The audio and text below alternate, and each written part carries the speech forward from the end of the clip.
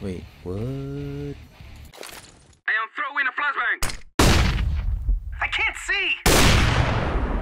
My friend, I am not the enemy. Hey guys, welcome to my channel. 4 years in the making and still 12 subscribers. CSGO has released 2 updates for the current week. Immediately caught my attention is the D3D9EX command line.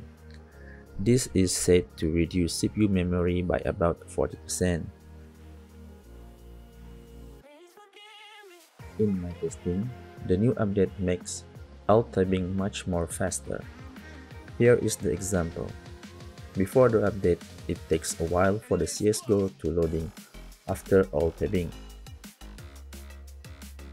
After applying the command, in the set launch option, everything is really smooth. Besides the updates, there is one more thing that makes me confused. After the major is all done, I managed to get golden badge. I supposed to get golden badge because of I missed the semi-final and final matches. So I redeemed my point to get the souvenir, hoping to get some rare item. Oh boy, how rare this is. Right after the new update, with the intention to test the new command line, I was surprised to see that I have a diamond badge and clear all of the challenges before. With that said, I entitled to redeem one more souvenir, so did I.